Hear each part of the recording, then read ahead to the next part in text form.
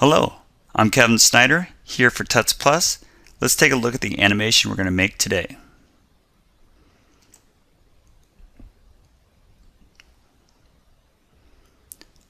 Okay, to create this animation, we're going to utilize some GIS data. So GIS stands for Geographic Information Systems. There's a ton of information out there on GIS. It can be a little bit overwhelming, but hopefully after watching this tutorial, you'll be able to jump in and create an animation just like this. We're going to start off by gathering some DEM data, so digital elevation models, and we're going to use that data to create our 3D geometry in Cinema 4D. Once we have that, we're going to gather some DRG data, so that stands for Digital Raster Graphics, and that's what the contour maps are. We're going to overlay that on top of our geometry, and then we're going to go ahead and use the Mograph module to animate these pins coming in. We'll utilize a couple free plugins to create this dashed line to follow our path. We'll go ahead and export this animation over to After Effects, and in After Effects we're going to just add a little bit more to it. We'll add the depth of field to it. I'll show you how you can tweak the colors of individual parts of the animation, and we'll walk away with the ability to create a map like this for anywhere in the United States. And really you can apply it to anywhere in the world as long as you have access to the data. The data resources that I have found are specifically geared towards the United States, but these techniques can be applied to anywhere as long as you have access to the data. So enough of me talking, let's jump right in and see how we create this. The first thing we need to do is gather our GIS data. Now there's a lot of resources online, and I'm going to show you two resources that have been reliable and they're also free. There's a lot of places online that are not free, so hopefully this will get you in the right direction. These two resources will work for mapping any place in the United States. So the first site I'm at is geocommunity.com, and we want to go to GIS Data Depot. And the first piece of data that we're interested in are the USGS DEMs. So DEM stands for Digital Elevation Model, and that's what we're going to use to create our 3D geometry in Cinema 4D. So I'm going to go to Download GIS Data, and we're going to scroll down. We pick the state that we want the data for. I'm going to click on Oregon.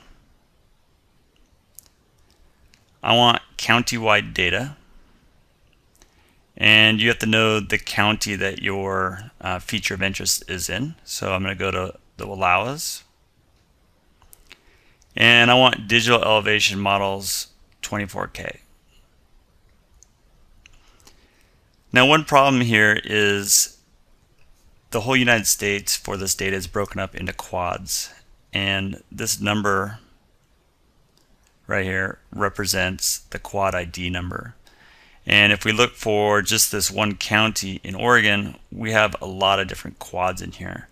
So we need an efficient way to be able to download these quads, okay, without guessing. So this is what we're going to do. We're going to go back to United States, and let me actually go back to country index.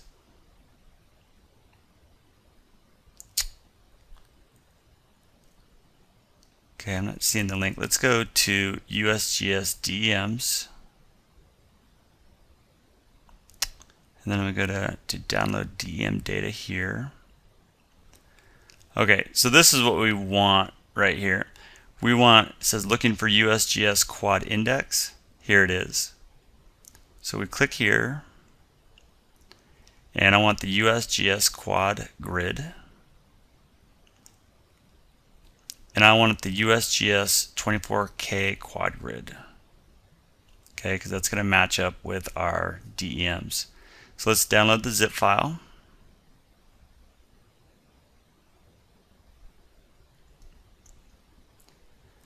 So now in my downloads I have the zip file, and I'm going to go ahead and cut that, and I'm going to move it down to the folder for this project. Just try and keep things organized.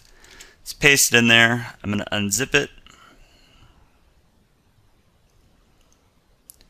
So in this folder, I have 4 files, and the shape file is the one of interest. It is a vector file, and it has coordinates tied to it so that we can overlay it on a map, and we can view where the quads are, the quad IDs are in relationship to the United States. Now, we need a GIS program to be able to view this, and we're going to use a free program called ArcGIS Explorer. There is an online version to this as well. Okay, so this is the standalone desktop version. The online version works pretty well, but you can't import the shapefile that I just downloaded because there's too many polygons in it. Okay, it exceeds their limits. So you have to download the desktop version. Now, when you very first open it, we don't see a map, but we can choose a base map right here. Now, one thing I will point out is I installed this on a different computer, and I had several base maps included by default. And when I installed on this computer, I couldn't get any base maps to show up. So if they don't show up, let me show you real quickly how you can add some base maps to this. So if you go to Add Content and then GIS Services, I selected New Server Connection, and where it asks for a URL, I put in this URL here, and I'll put it on the screen so it's a little bit larger. Okay, so once I'm connected to this service, I can double click on it, and I'm going to get some different base map options here. So maybe I wanted like World Terrain Base. I could add the service. And so now I get the map showing up, and we can zoom in on this. And if I want to save this as a base map, I can go up here to the little orb, and we can go to Save As, New Base Map. Okay, and we can give it a name. So I can just name it what it already is, called World Terrain Base. Click Save. And now when I come over here to my base maps, it shows up. Okay, and so that's what I did with these over here. Now I don't want to use the World Terrain Base for this. I'm going to use just the National Geographic World Map. So I'm going to select that, and there it is. Okay. Now the nice thing is right here we can put in our place of interest. So I thought I would do a place a little bit different than my original demo, just to mix it up a little bit. So here's Wallowa Lake. Okay, and this is in the northeastern part of the state. And we had this lake that was built, was made by a glacier coming down these mountains. And so I thought it'd be kind of interesting to map out this section where the lake is, and then up the mountain. So we need to know exactly which quads. Sorry, I'm using a tablet here, and this program's a little finicky with a tablet.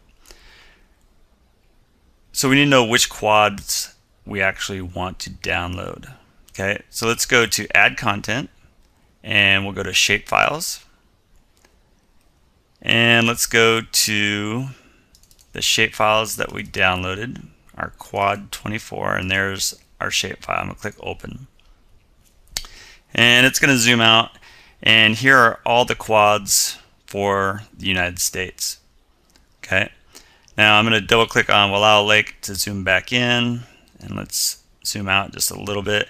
Now unfortunately by default the lines and the quads are both yellow, so let's go to Appearance, and we can change the fill color and just make it white maybe, and the line color I'll make it black.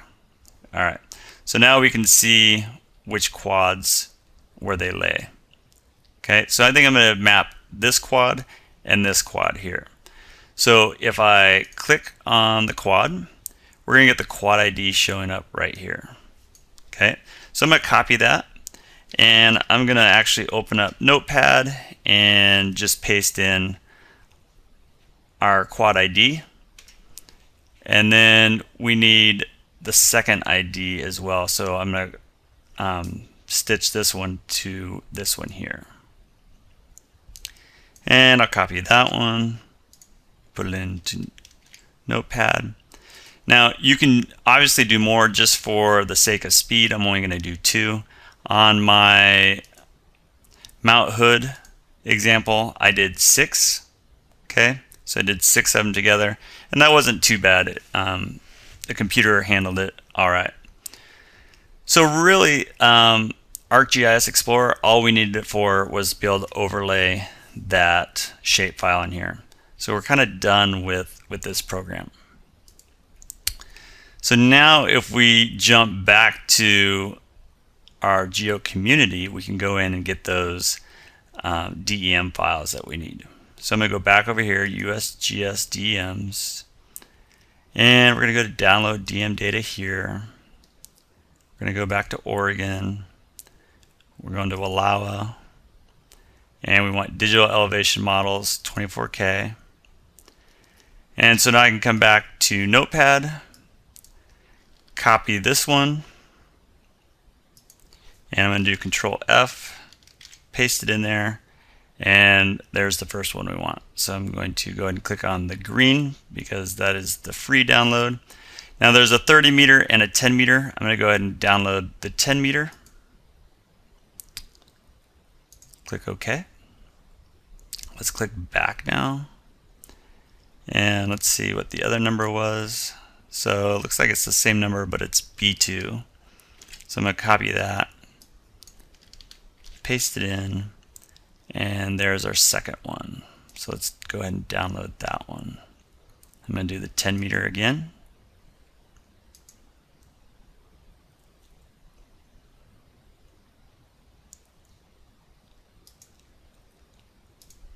Okay, so I'm going to copy those, or actually I'm going to cut those and move them back down to our data. Okay, so these are our DEMs, right? So we're going to be able to make a digital elevation model or a 3D model out of that. Now we also want contour maps to overlay on top of the geometry. Now we don't have to use contour maps. We could, make up our own textures and put them on there. But for this look, we're going to put a contour map over the top of this. Now, unfortunately, on this site, they do have contour maps, and they're right here, USGS DRGs. Okay, the problem with the DRGs on this site is that you have to pay for them. Okay, and if you're doing a large area, it could get kind of expensive. So luckily I found a resource that is free and we can still get the same information. So this map project site, they have 24K scale USGS DRGs, okay, detailed topographic maps for all 50 states. So this is kind of nice. And this is located in the data section.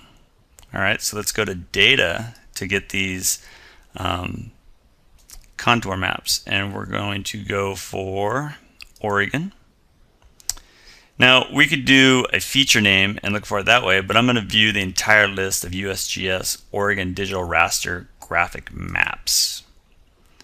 Okay, now if you look right, let's see, where is it? Right here, here are those ID numbers. So if I do Control F, we can search for the first one. There it is right there. And I'm going to grab this TIFF file and I'm going to save it. Let's jump back over and copy our first map ID number, paste it in, and there it is right there. We're going to download the TIFF file.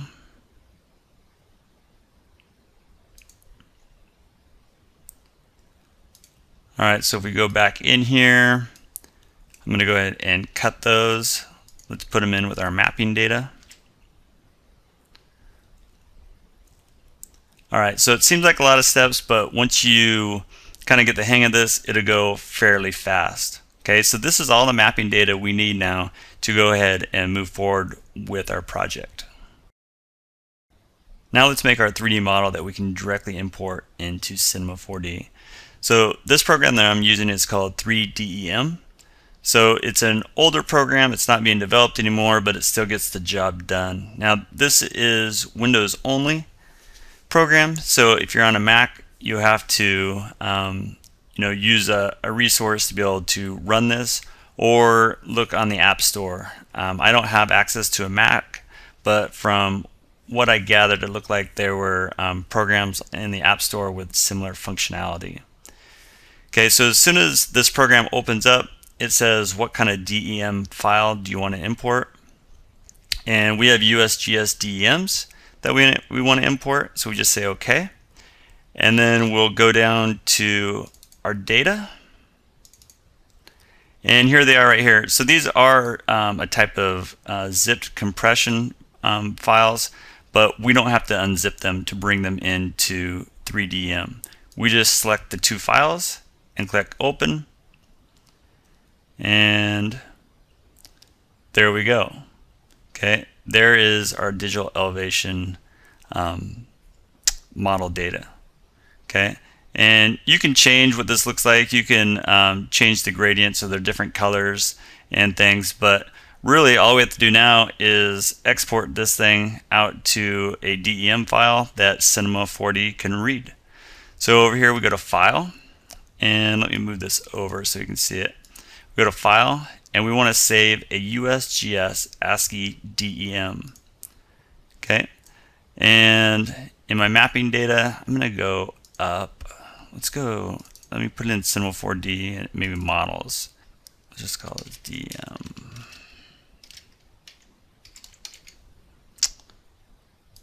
Click Save, and that's all there is to it. Let's jump over to Cinema 4D and see what this model looks like. Okay, in Cinema 4D, I'm just going to go to File and Merge Objects, and I'm going to find my DEM model that I just saved.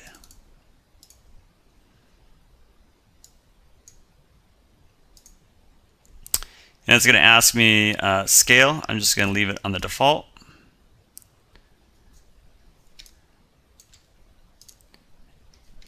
And here is our model of the area.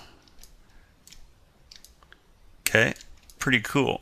So we have the lake, and then we have the mountains here. And, if you take a look, this is very high resolution mesh. If I click on the mesh, you can see it's fairly dense. Okay, so one thing about it being so dense is if we take a look at the information here, we have, what is that, 2,724,408 polygons. Now, I'm not too concerned with this just because it's only 2 quadrants that we stitched together. Okay, but when I stitched 6 quads together, my model was almost 9 million polygons. So it kind of slowed things down a bit. Let me show you how you can reduce the number of polygons. Right, so I'm in R15 here, and if we go to the polygon reduction effector, we can use this. Now, one thing that I've noticed is this can be really slow. Okay, so if we turn on, before we make it a child of our model, we want to make sure we check all the checkboxes. Okay, because I found that if you don't, this thing will take an extremely long amount of time. Okay, I haven't even waited for it to finish if they're not all checked, because it just seems like it's going to take forever. So once all 3 are checked, and I just leave this at 90%, we can make this a child of our model. Now at first it might not seem like anything's happening, but if we take a look at our task manager and we look at Cinema 4D, we can see that it is chugging away. Okay, because right at first, like I said, it doesn't seem like anything's happening at all. And sometimes you'll get information down here saying that it's reducing polygons, but I find that, doing this, oh, here we go. Okay, so it's going pretty good. So this won't take too long. But if you leave this unchecked, polygon quality preservation, if you leave that unchecked, it seems to take, like I said, a really long time. Okay, so this isn't too bad. Once the polygons are reduced, we're going to go ahead and save this as its current state to make one that's a little bit lower. So if you take a look here, we're reducing this down to 544,128 polygons. So pretty nice reduction. You could go even more, especially since we're going to overlay this with an image texture. It could probably still be lower, but I think this is okay. All right. So this thing is done reducing the polygons. So I'm going to right click it and choose current state to object. And then I'm going to go ahead and just delete this our original model. Okay. So now if we come in here, it's just a little faster and we have a lot less polygons. Okay. All right. Very nice. So the next thing we need is, how do we create our texture that goes over the top of this, that contour map? We're going to go ahead and jump over into Photoshop, and we're going to combine those two TIFF files that we downloaded. Okay, in Photoshop, let's go ahead and combine the two TIFF files that we downloaded.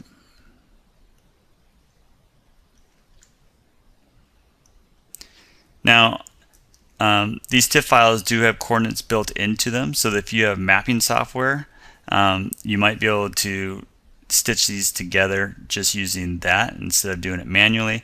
I haven't been able to find a good free resource to be able to stitch these together, especially with this white border around them. So we're just going to do it manually here in Photoshop. It's not too bad, but if you have mapping software that can take advantage of that embedded data, it would sure be nice. So the image is in index color. We're going to switch this to RGB. It just looks a little nicer. Okay, we can do that for the other one as well. Now we want to be able to put the other map below this one, so let's go ahead and change the canvas size. And we want to be able to put it below. Let's go to percentage. Let's make the height 200%.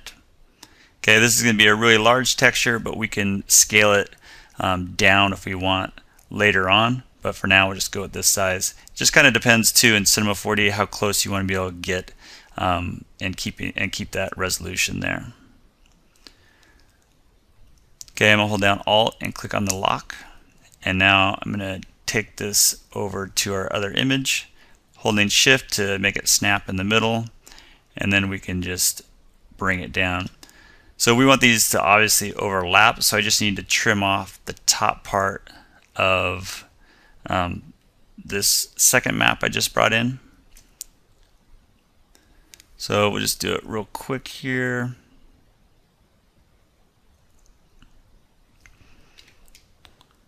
And let me add a mask, and that's actually we want to invert our selection. So let's go to Select, Inverse, and now let's make a mask for this. And let's scoot it up. And let's zoom in here where these two overlap. If I can, kind of lost where we were. Here we are.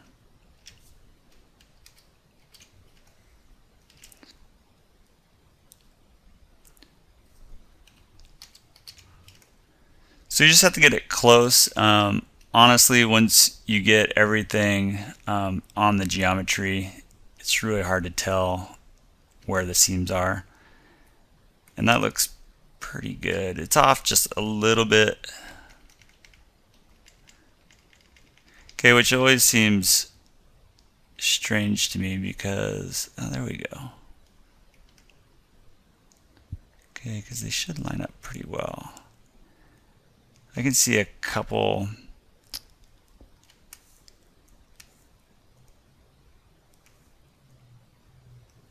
That looks pretty good. We're looking good. All right, like I said, you know, there's so many contours in here. It really is kind of hard to tell if there are any errors in there. So you don't have to be super precise, but if we zoom out here, you know, this thing is just huge. So I think we're okay. So I'm going to do Control-Shift-E to go ahead and combine those into one layer, and I'm going to go ahead and crop this. So we want to crop out the white border. Okay, so we have just the map. And this thing is big.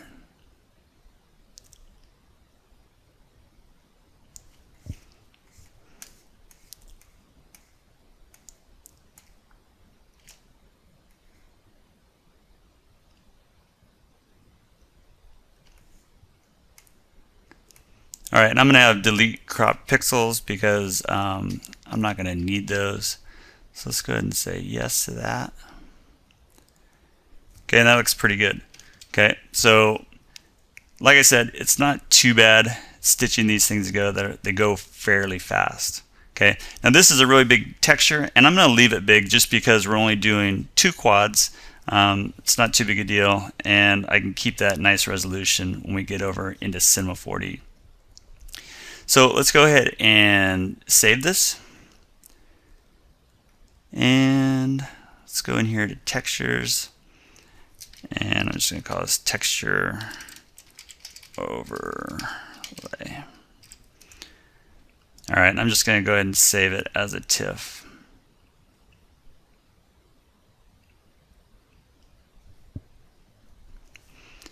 Now when we jump over here into Cinema 4D, we can make a new texture, just double click. And I'm going to turn off specular. In color, we're going to go into textures, select our texture overlay.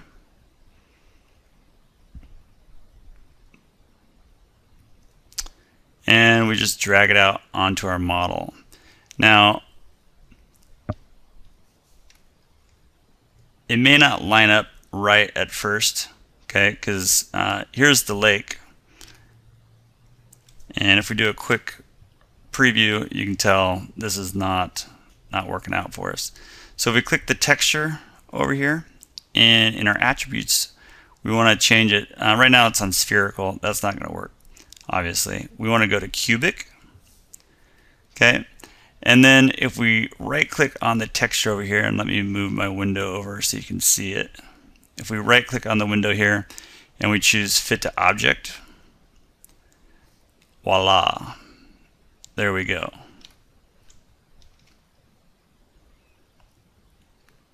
Okay, let me come down in here. So this is the advantage of keeping our texture big, is, you know, we should be able to get fairly close in here. And let's check this out. Okay, and there we go. That's without that's just with the default lighting and, you know, throwing the texture on there. So we're looking pretty good. Okay, before we continue on with the texturing and lighting, I actually want to take a step back and finish our animation of all the mapping pins come in and then that dashed line coming through, just to show you how I did that. So I'm going to go ahead and delete the texture for right now. It's just a little bit easier to see our terrain. Another thing I want to do is I want to center our axis point to the center of the object. I just think it's a little bit easier when we're navigating. So I'm going to go to Mesh, Axis Center, and I'm just going to center it to all the points, execute, and now we have it in the center of our model. Let's also go ahead and reduce the number of polygons. Again, we've already done it once, but let's go ahead and do it again, just while working to keep things a little bit faster here in the viewport. So again, I'm going to make sure I select all 3 options, make it a child, and we'll wait for it to reduce. It'll go a little faster this time. And we may be able to even get away with it reduced this much, just because that texture that we put on it really gives us a lot of leeway. Alright, So let's go ahead and make our first mapping pin. So let's just create a sphere. And I'm going to hit O on the keyboard to kind of zoom into that. And let's bring it up here. We're just going to kind of guesstimate how big to make it. And we can always adjust it. And let's make a cylinder. Let's bring it up.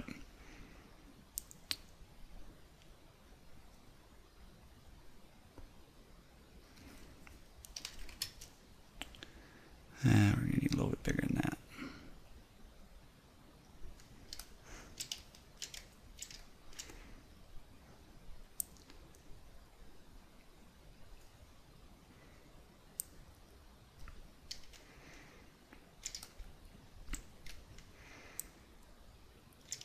Okay, let's go ahead and let's reduce the geometry a little bit. We're not going to be very close to these pins, so we can get away with that.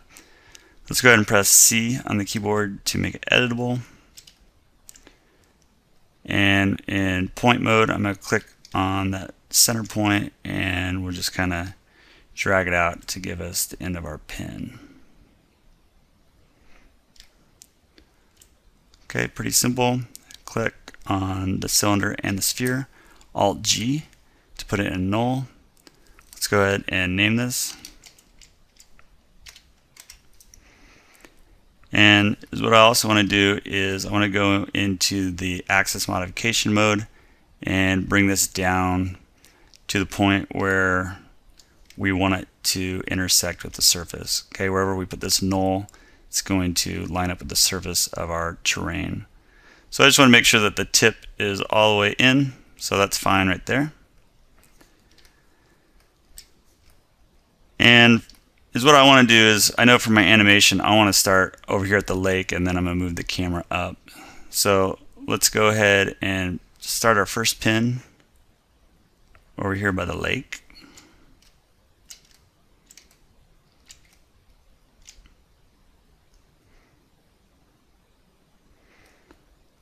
And so let's just put it right there. Now, one thing that we can do to make this really easy to make sure they're lined up on the surface is if we right click and choose under character tags, we can do constraint and we want clamp.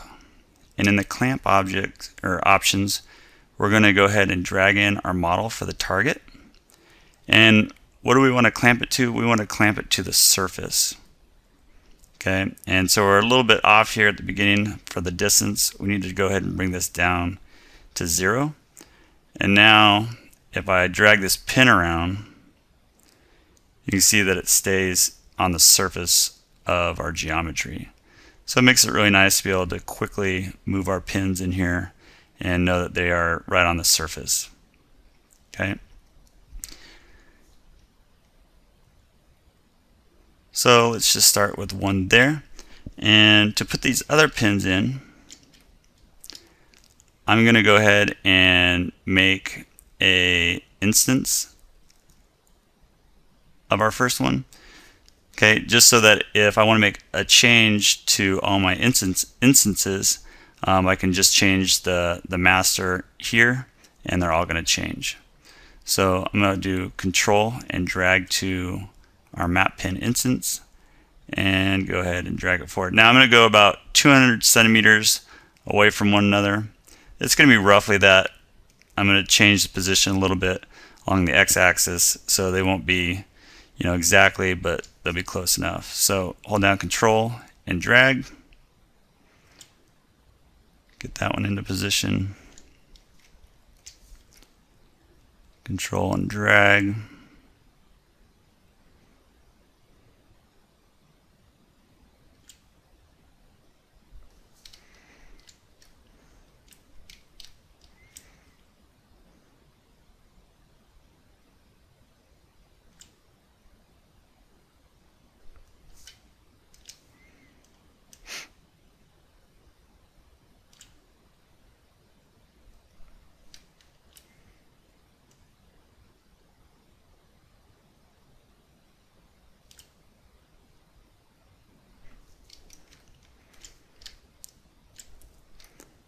Okay, that looks pretty good. Now, I think these pins actually, the head of the pin is a little bit big. So let's come in here and make it a little bit smaller. And so the nice thing is all the pins change at the same time. Also, the cylinder is a little bit too big. Okay, so I think I'm going to, for the scale, change this to 0.75. Hold down Control and hit Enter, and they all change.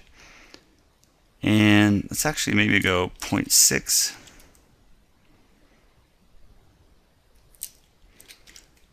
Maybe 0.5. Okay, I like that a little bit more. Let's take the sphere and go ahead and move it down.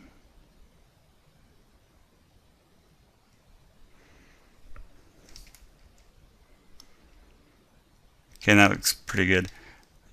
One problem is though, I've messed up my anchor point. So if we go back to our null and go back to change the anchor point, and if I slide this up, they'll all slide down.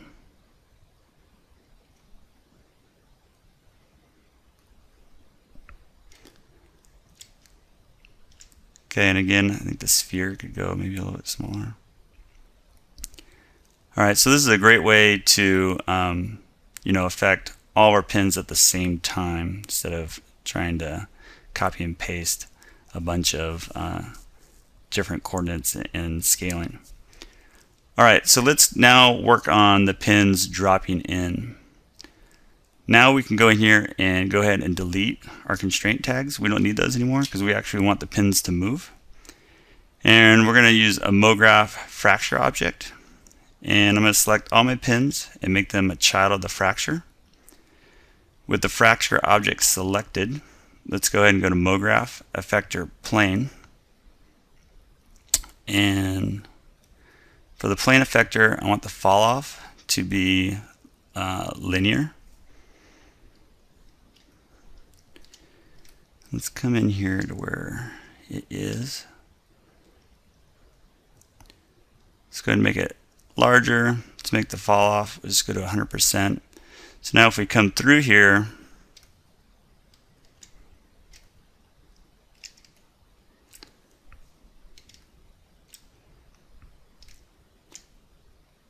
we can see that we can have our pins drop in. Okay. Obviously we need the pins to be much higher. So let's go to parameter and really crank up this Y value so they're up out of view. Okay, so you have to adjust that accordingly to your scene. And then let's go ahead and change the scale too so that they start off smaller and then increase in size. So I'm going to change this to -1 so that they scale up as they drop. So as this thing comes down, okay, it's looking pretty good.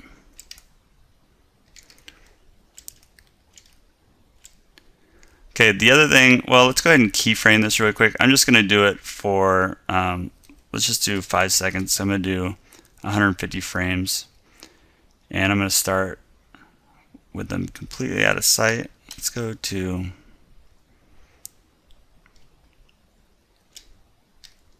our side view here. Okay, so I just want it right to where that last pin is affected, right there. And let's go to coordinates. And let's set a keyframe along the z-axis. And then come out to 150 frames. And let's go all the way to that last pin is in position. Okay, about right there. I'm going to go ahead and save this.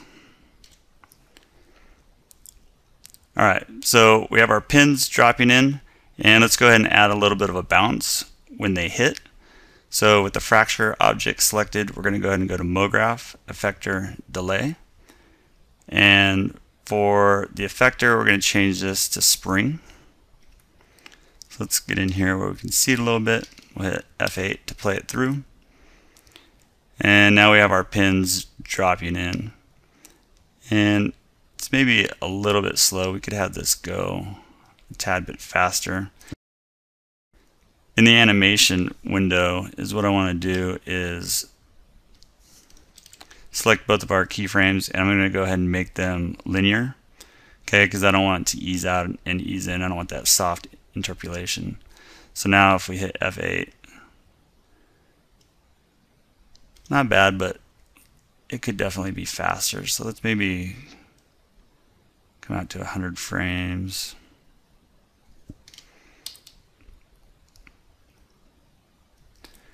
Well, part of the reason too that I'm not liking is our plane effector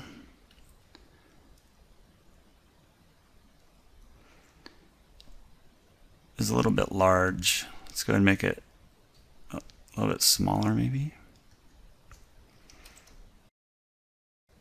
Okay, next is the dotted line that comes through here, and I'm sure there's a ton of different ways to do this.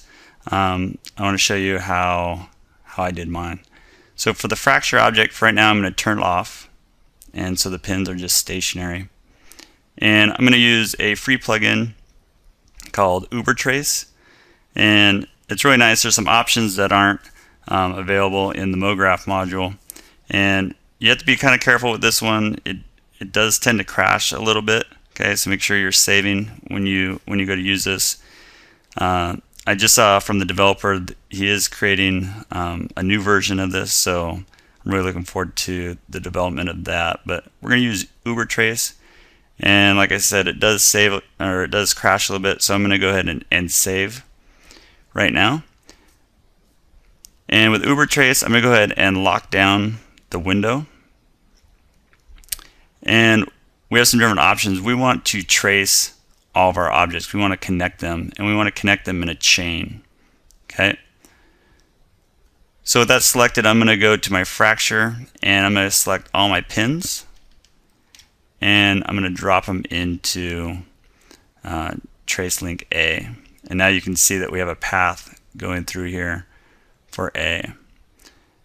Now, if they're not being connected, you can take a look. There is a limit distance on by default, so if the pins are too far away, they may not be connected. Okay, but I think we're okay here.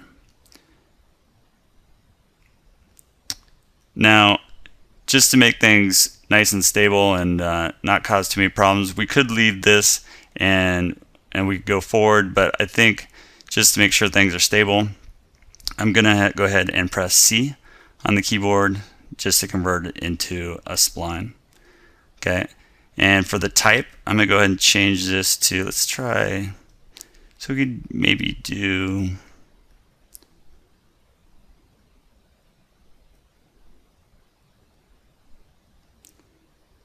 I want to give it a little bit of a flow, a little bit more of a curved line.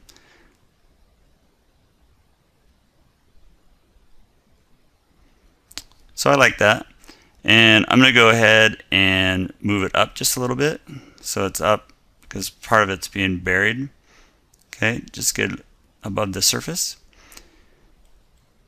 and let's go ahead and add a rectangle. And the rectangle, I already know, is going to be way too big, so let's just bring this down for a starting point. And then we also want a sweep nerd. Alright, so we have our sweep nerd through here, and you can take a look at the rectangle. It's a little big.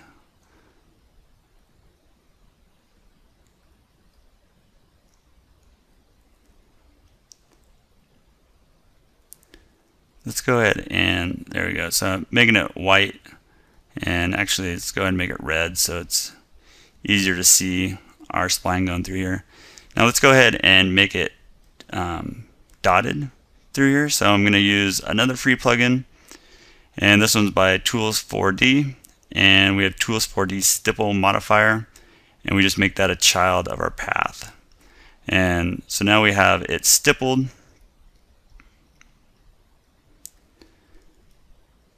And let's go into the object. And one problem that we do run into on the sweep, we want to go ahead and turn off banking. okay, because as this thing animates on, it's going to cause us some trouble. So with the modifier, I want to go ahead and, so it's making an entire loop through here, and I was hoping adapt to length worked, but it doesn't. So let's turn off connect. There we go. Okay, so now we have our stippled path, and we can come in here and you can change the count. I actually want to change my rectangle here. I'm not really liking the shape, so let's change this a little bit. Maybe we should decrease the count so that they're a little bit bigger. That looks pretty good.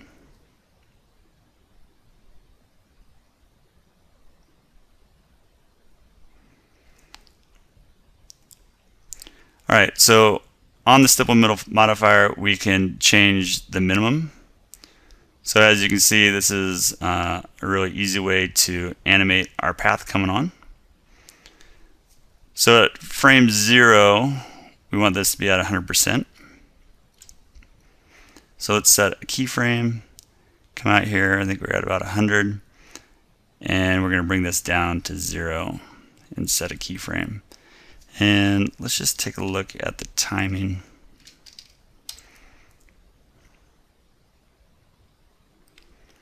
And we actually need to come back to our fracture and turn it back on. And now let's run it through here. And my path is going much faster than my map pins, so I want to just space this out a little bit.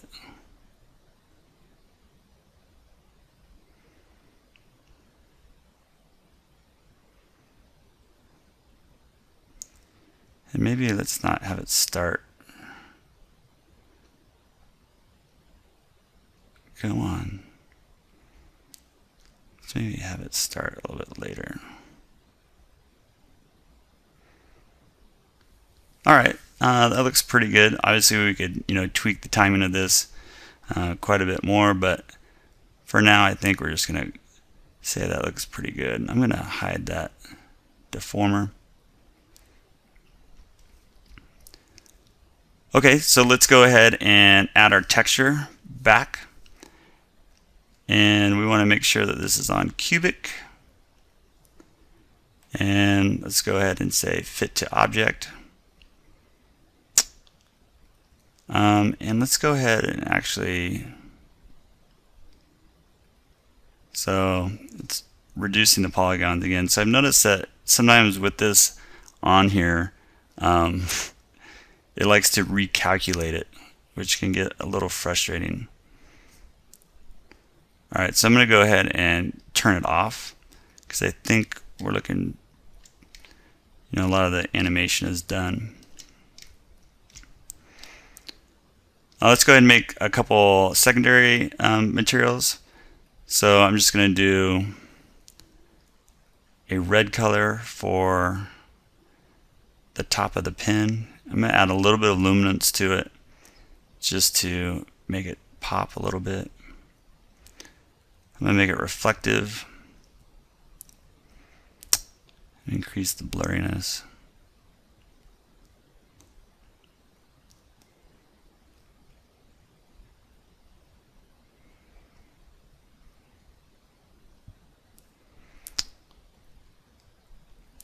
Okay, so we can come in here and on the map pin,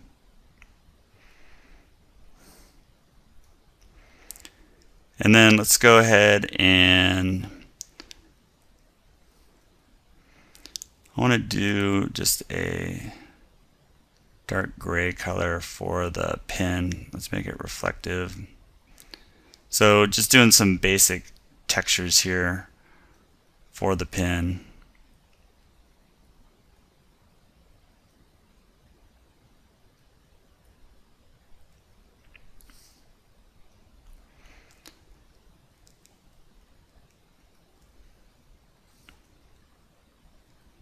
And then for our path, I was thinking about maybe doing a brown color. And let's add a little bit of luminance to that too.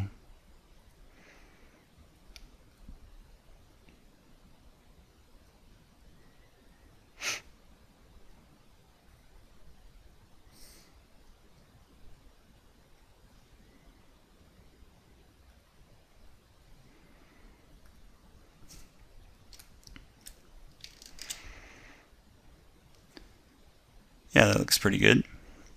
Okay, as far as the lighting goes, the thing that I found that I really like is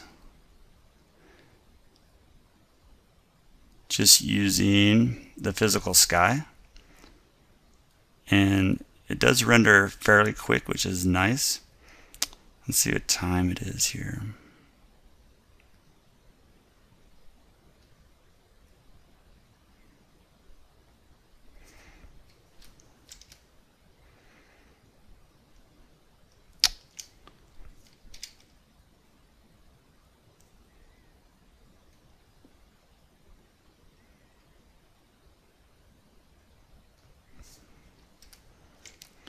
Let's see what this looks like.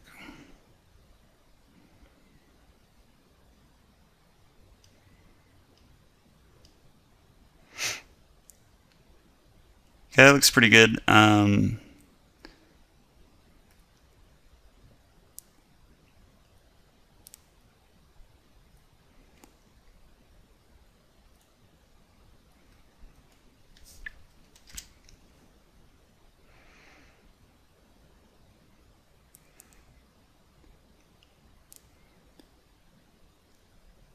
Okay, that looks pretty good. One thing that I like that I added too is I added just a regular point light. Okay, and I just brought the intensity down quite a bit, just kind of fill in some of the shadows a little bit. And let's go ahead and change that to soft and maybe see what that looks like.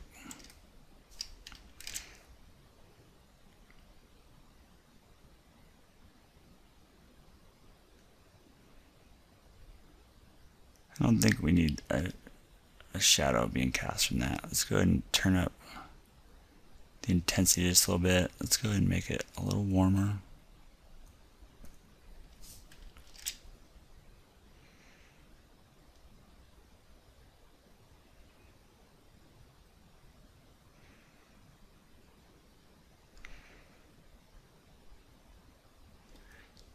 Okay, I like it because it helps kind of soften the shadow a little bit from the sky.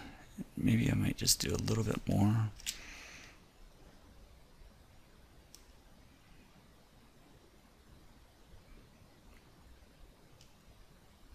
Okay, I like that. So let's go ahead and, so obviously this is fairly narrow, right? So like I said, when I did the Mount Hood one, I did, it was 3 quads across and then 1 down. So I had a total of 6. So it gave me a little bit more room to work with than I do here. So it's going to be a little bit narrow, but I think you still get the idea. So let's go ahead and just put in a camera move here. So let's add a camera to our scene.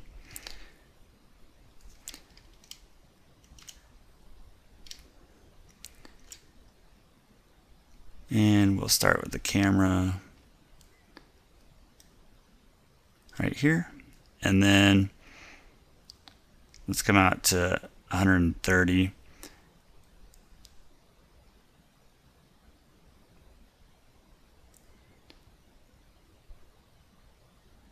So maybe 110. And let's just move our camera.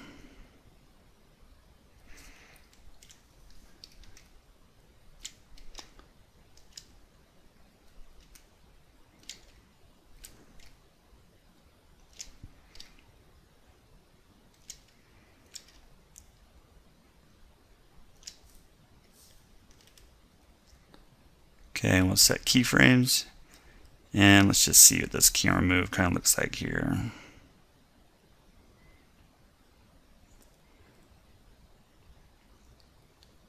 All right, so pretty simple, not anything too drastic. Let's take a look at, let's come out here and let's just render, do a little render, see what it looks like on the lighting out here.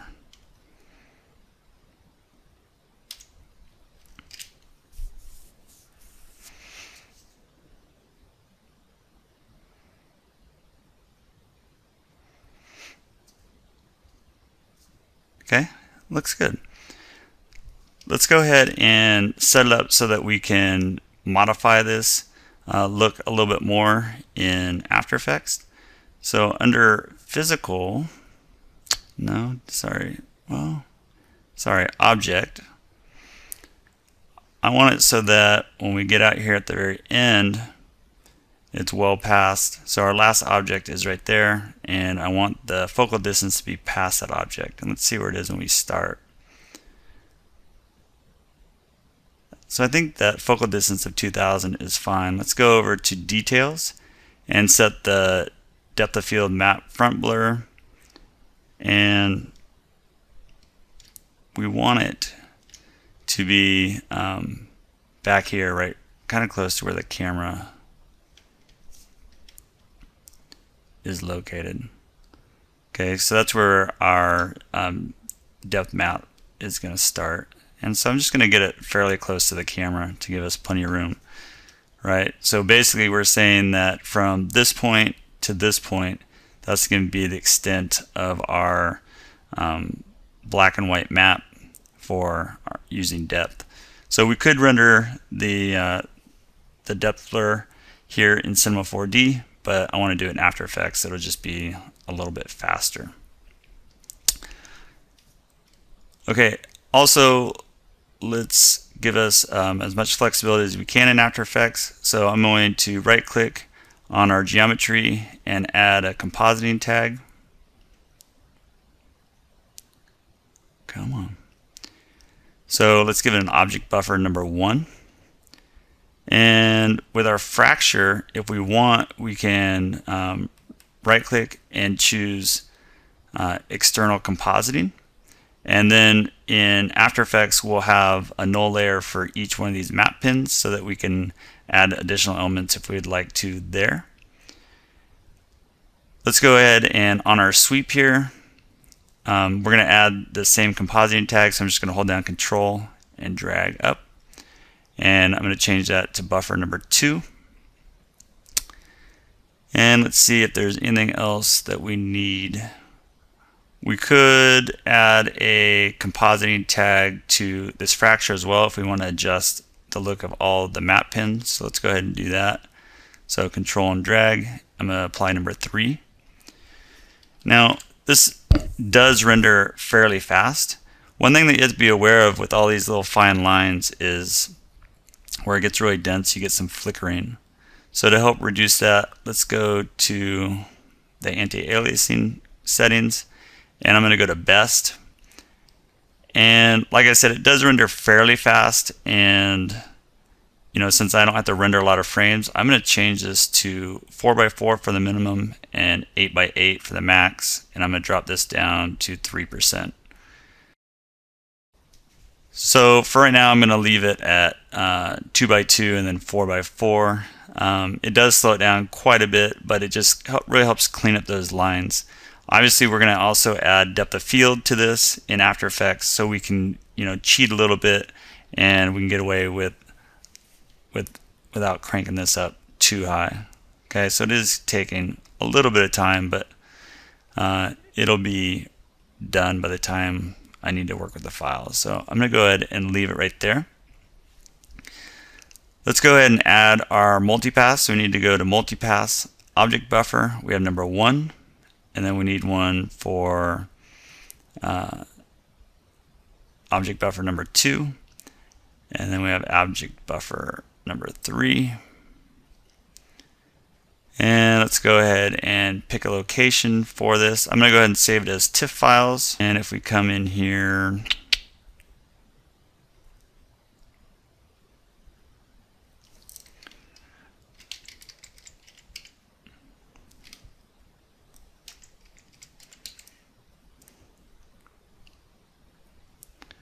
We'll give it a name, compositing project file, yes.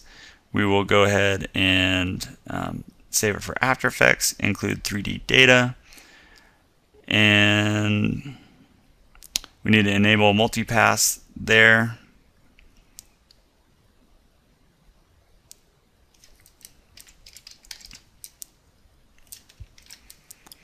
So I'm just going to name it multi underscore because we have several objects that will be saved with that prefix.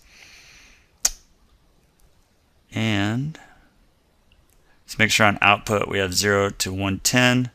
I'm going to go ahead and render this. I'm going to go ahead and take this down to 1280 by 720 just to speed it up a little bit.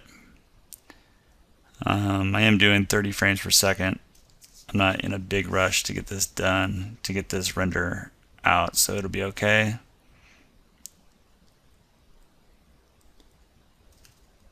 And I think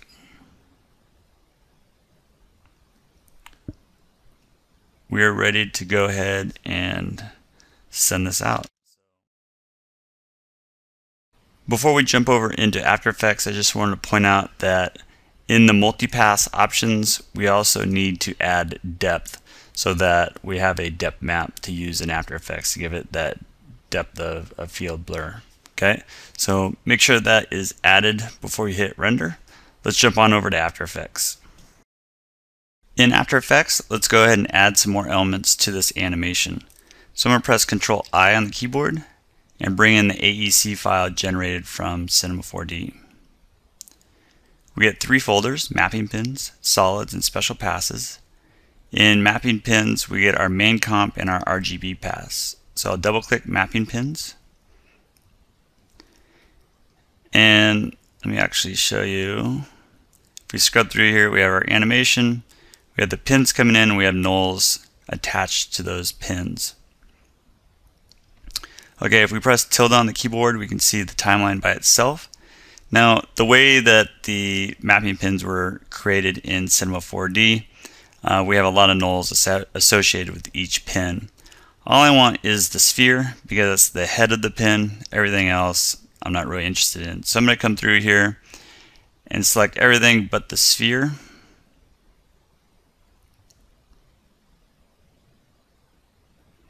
And I'm going to just go ahead and delete those. So we just have the heads of the pin. So if I wanted to come in here and add some text, maybe to the head of this pin right here.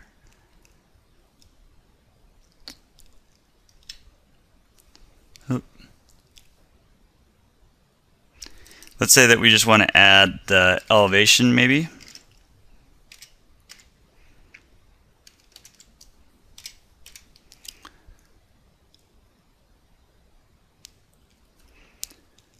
Okay, so I'm going to hit F4 so that we can toggle this to a 3D layer.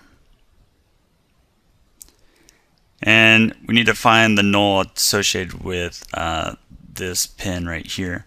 Now, one thing I want to do with the nulls is hit S for scale and bring these down to like 1%, so they're just centered right in the middle of the pin.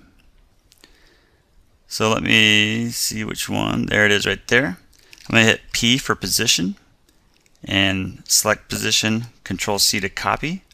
Let's go to the beginning of the timeline. I'm going to do Control A and then twirl these up. On my text here, I'm going to go ahead and reveal position and Control V to paste our position in there. So if we scrub through here, now we have the text tied to that pin. We need to rotate it around. So W on the keyboard, rotate it around the y-axis. Kind of get something we think looks good. Maybe let's scale it down a little bit. And if I hit A for anchor point, we can scoot it over just a little bit and maybe change the opacity down just a little bit. And I think I might actually change the color to that brownish color.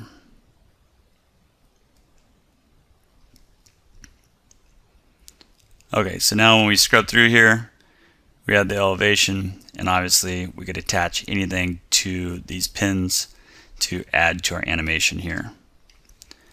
Okay, so another thing we can do is, let's add a little contrast to this map. Now to give myself room, I'm going to go ahead and turn these off, and I'm going to go ahead and shy them, and then hit the shy layer button here just to hide them.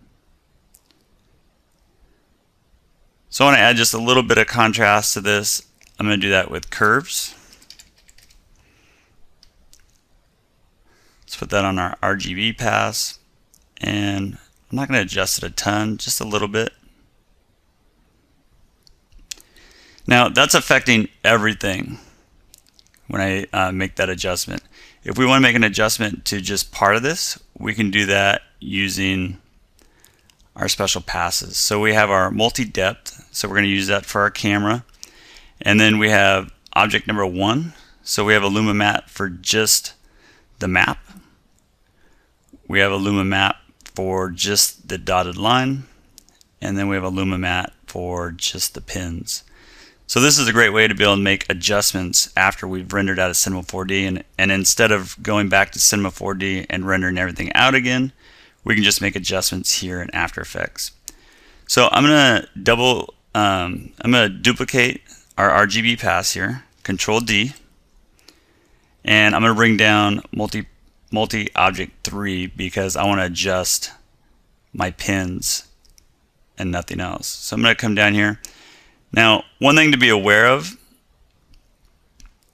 is we do have all these hidden layers. You want to make sure when you put it in here that it doesn't accidentally get put in the middle of these. We want to make sure that's right on top of our duplicate here.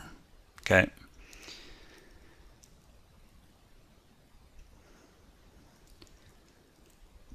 Okay, on this duplicate, I'm going to go ahead and get rid of curves. Actually, I'm just going to reset it, and I'm going to hit F4, and for the track mat, let's change it to Luma. And now when I come in here and adjust this, we're only adjusting the pins by themselves. Okay, and I think I want them just to be a little bit brighter in the highlights.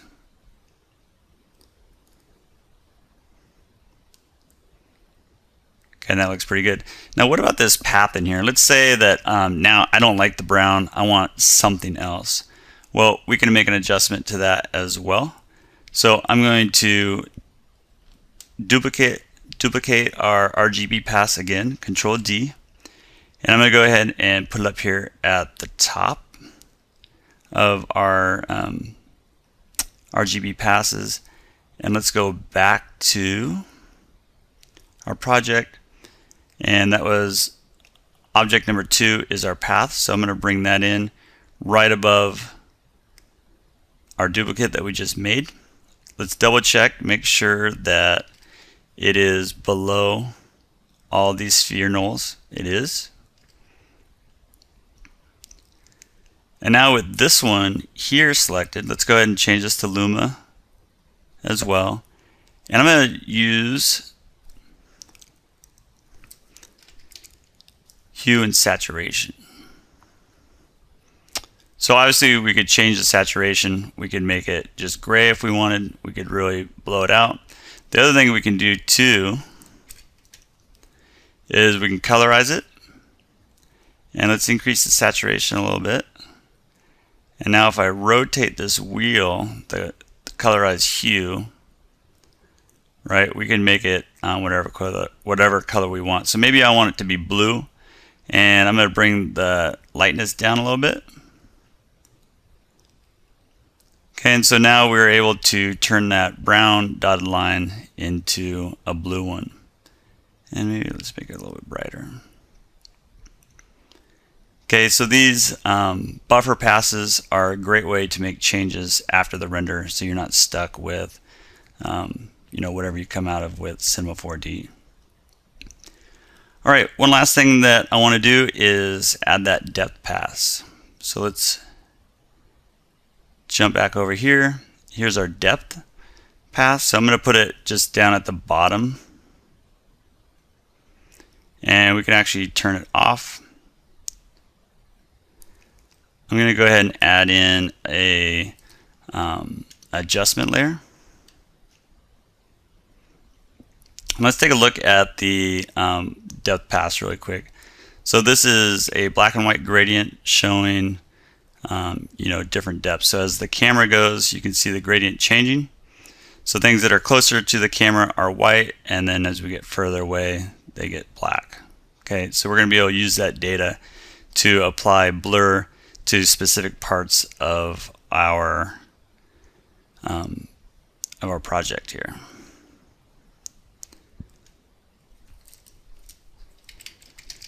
So we're going to use camera lens blur. We're going to apply that to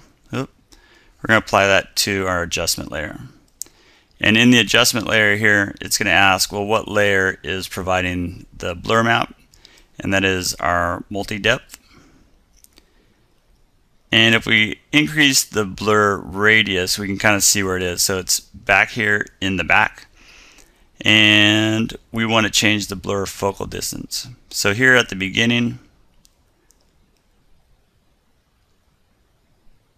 so I'm going to leave the blur kind of cranked up right now just so it's easier to see kind of where we're at. So I'm going to start with a blur right there at the kind of at the beginning where this pin's going to hit. I'm going to set a keyframe and then come out here to the end. And let's change the blur distance a little bit.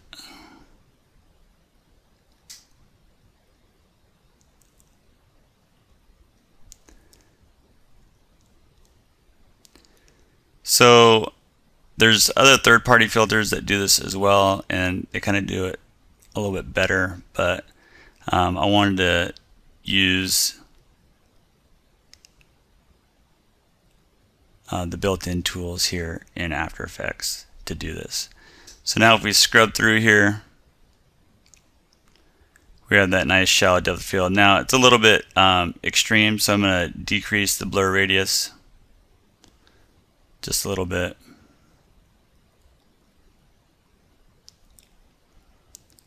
Okay, and there we go. So one small problem that comes up is we have this text here, and it's not part of the depth map. Okay, and so it kind of falls apart a little bit here. So I'm going to bring that above the adjustment layer, and I may have to. That doesn't look too bad. We could fake it by adding a little bit of blur to this, a little fast blur, and keyframe it to make it look like it's a little bit more a part of the scene. So this is just kind of a fast little cheat here.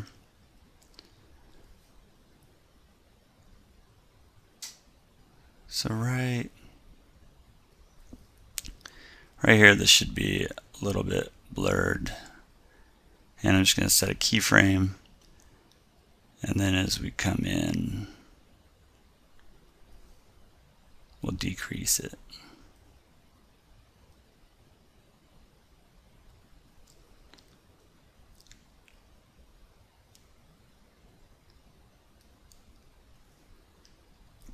Okay, so that's one option. Another thing we could do as well, instead of applying a fast blur, is we could come in here in our camera,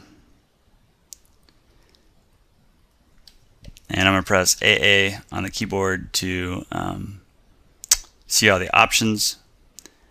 And we have the focus distance. Let's go ahead and turn on depth of field for the camera. And let's crank up the aperture. And let's actually do this. I think this will work. If we take the camera and we take our layer, and if we go to layer and then camera here, and I don't think you can see that. If we go to layer, so I'm going to layer up here and then camera. Oh man, it keeps going off to that side. Alright, layer, camera, and then set focus distance to layer. So now when we come through here, that focus distance is set right there when that area is in focus. Okay, so if we press AA on the camera again, and oh, it's got to be on the camera, not on the text. Let's crank up the blur level just to see here. Yeah, so it does go out of focus right there, which makes sense because this pin is a little bit out of focus. The focus area is right behind it. And if we scrub back, there it's in focus right there.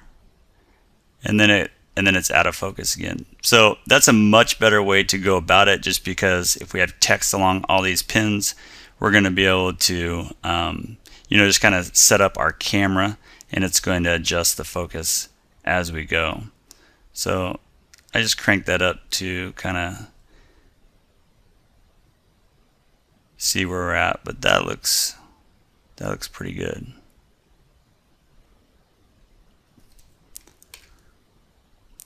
Alright, so obviously after we get out of Cinema 4D, we have a lot of other options that we can deal with here in After Effects.